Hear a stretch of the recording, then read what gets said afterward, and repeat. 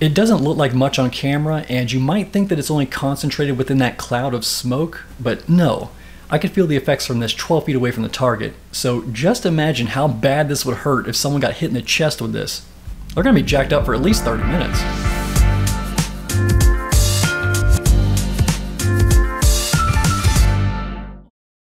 What's going on, everyone? This video idea was something I was on the fence about making for a while, but with all of the political tension that's been going around lately, I thought it might be worth uploading.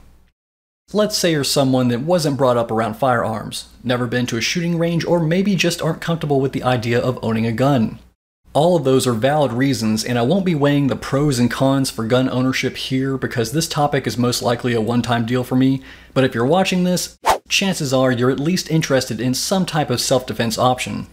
Of course, the most common items available would be pepper sprays and pocket knives, but besides being best suited for everyday carry, the downside is to be effective, the attacker needs to be within close range, and most people are not going to be able to resolve an issue like that under pressure, assuming the guy doesn't have a gun pointed at you.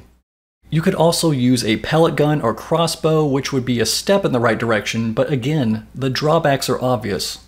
Now, part of my home defense setup includes a 9mm handgun and a 12-gauge shotgun.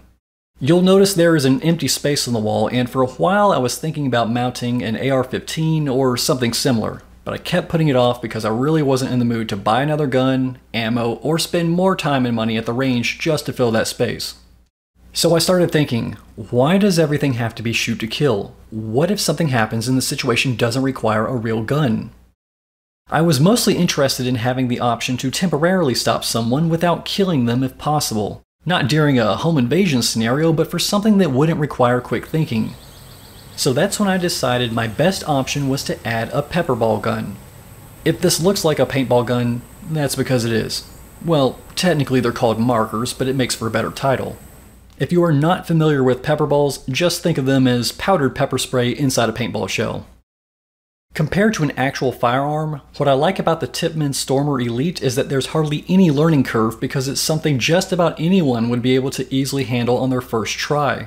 It's relatively lightweight, quiet, has no recoil, and best of all, you don't need a background check to purchase. The entire body is a mix of high-impact composite plastic and rubber, and these same materials can be found in other firearms. Even the handle grip is textured rubber and feels great in the hand. The option to fold both the front and rear sights is available if you don't need them. The Picatinny rails are standard size, so you'll be able to add accessories, and the 6-position collapsible stock is a nice feature as well.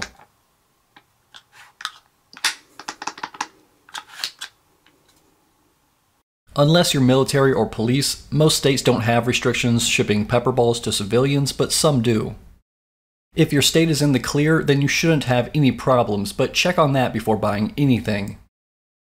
Once you've decided on the air tank you want, the next issue is going to be getting it filled. Even if you have the right adapters and an air compressor, if it's not a high-pressured system like 4,500 psi, you will not be able to fill the tank at home. Trust me, I tried. A scuba shop might be willing to help you, but your best bet is to contact your local paintball shop and have them fill it for a couple dollars.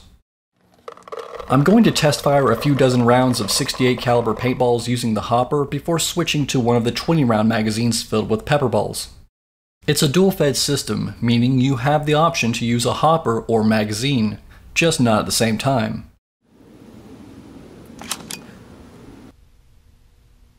I still don't have it calibrated, so I couldn't tell you if it's shooting fast or slow, but then again, I don't think it will ever make it to the paintball field. Like I said earlier, if you have little to no experience shooting guns, I think this would be a great place to start if you have somewhere to work in some target practice or have neighbors that just don't care. On a side note, the paint can be washed off with a garden hose, so it's not like you're shooting house paint. At least not with these surfaces. I knew there was a reason I didn't trash those pieces of scrap tile years ago. Okay, it's time to turn it up. I took a whiff of this after opening the lid and instantly felt a burning sensation all the way down my nasal passage and throat. Now let's see how much of a spread we get with these. It doesn't look like much on camera, and you might think that it's only concentrated within the cloud of powder, but no. I could feel the effects from this in the air 12 feet away from the target, so just imagine how bad this would be if someone were to get hit in the chest with one of these. they're going to be jacked up for at least 30 minutes. And I was outside, so it's going to be way more intense indoors. The active ingredient inside the shell is pava, which is supposed to be stronger than tear gas. All I know is that I would not want to be on the receiving end. Now, would this be my go-to weapon during a home invasion? No, I'm grabbing the 12 gauge. If it were a life or death situation and this is all I had, yes, I would use this. But only if I had an emergency plan in place and could lock myself into another room for about 30 minutes until the smoke clears or until the police showed up. But here's why I think this is the best non-lethal option for home self-defense. As long as you have the right size caliper for the marker, you can switch between paint, rubber, or pepper. All you need to do is fire a few pepper balls down the hallway or in the direction of the intruder, which could be enough to run him off on the spot.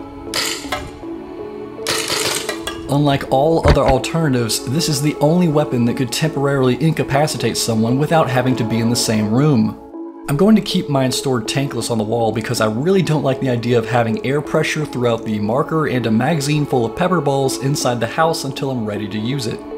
As you might have noticed, this part of the home defense setup is organized from top to bottom based on the amount of damage inflicted, starting with jack you up, then severely injure or kill, and last, Mr. Insta-kill. I do like the overall look and feel of the Tippmann Stormer Elite, and most importantly, having a non-lethal option in the collection. If you like the idea but want something more compact, there are handgun and flashlight-sized pepper launchers and smaller markers available if you're interested in customizing your setup. Let me know in the comments if this narrowed the search for your home defense alternatives, and if you found this helpful, be sure to check out my product reviews and easy tutorials playlist for more videos like this. Thanks for watching, and I'll see you in the next one.